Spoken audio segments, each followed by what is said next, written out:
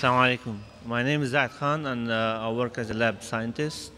My question is, what advice can you give to do practical dawah, such as in town center, where you can build a communication with non-Muslims? But that's the question that how can you do practical dawah in dawah stalls, etc. Whether the example that I gave in my talk, you can use that try and use the strategy of come to common terms. And one thing is having the technique, one thing is knowing how to dawah.